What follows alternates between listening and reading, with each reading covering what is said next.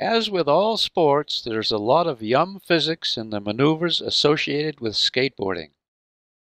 I've marveled as to how my grandson Alex, a skillful skateboarder, is able to perform such feats as jumping with his skateboard to elevated surfaces. He crouches and then springs upward along with his skateboard in a jump called an ollie. Let's look at this in slow motion.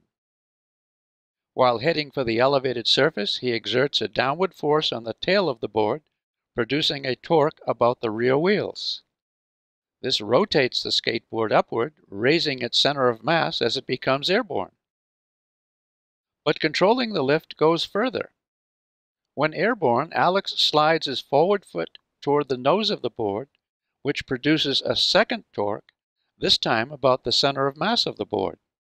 The resulting motion levels the board for a yum landing. So there are two torques a skilled skateboarder employs. The one of slamming the tail of the board into the ground that pivots the board about the rear wheels. And when airborne, a second and smaller torque that pivots the board in the opposite rotational direction about its center of mass.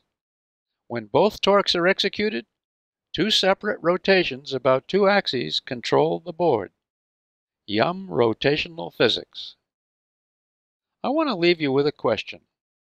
How does the upward curved surface of the tail of the skateboard enhance lifting? Until next time, good rotational physics.